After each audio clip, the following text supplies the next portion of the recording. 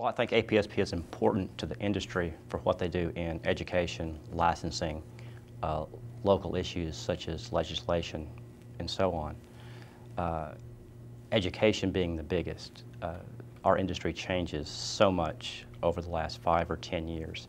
If you're not constantly taking different education, reading, learning more, you're just not going to stay up. You don't know the technology. If you want to be a professional, you have to have education. If you're not taking education, you are not a swimming pool professional. You're just a pool guy.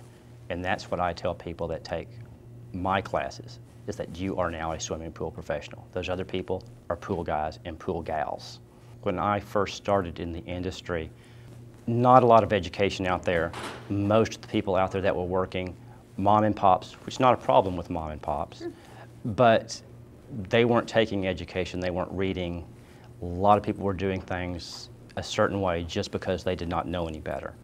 I think education is the key to everything we do in the swimming pool industry. Nothing else really matters. Your business skills, nothing else matters if you don't know what you're doing. Being nominated and being chosen to be a fellow was one of my greatest honors ever, because that is all about education.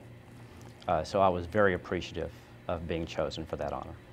I think one of the big reasons that I'm state active at the chapter level is because it gives me a voice in local issues such as licensing and water conservation that actually do impact my business. That's awesome. And APSP over the years has given me the opportunity to help educate others.